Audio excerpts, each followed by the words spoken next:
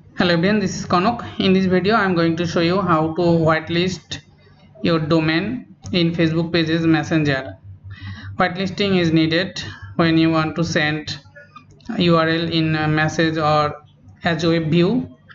Also this will be needed if you want to embed Messenger chat plugin or checkbox plugin in your website. This time you need to whitelist your domain in Facebook pages. Okay, first go to your page. In this case my page is 090, and from left side you can see settings option. Go to settings option and then advanced messaging. It is called advanced messaging. In some pages it may Facebook platform also. Clicking on advanced messaging, then scroll down, you can see whitelisted domain. Okay, now put a domain you want to embed or you want to send the link in your Messenger.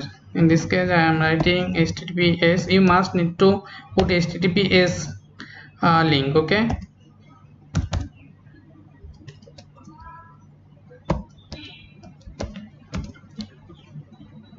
then click on save button.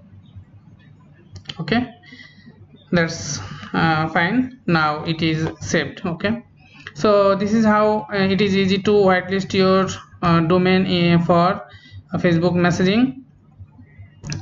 If you face any problem, contact our support desk. See you in the next video. Thank you.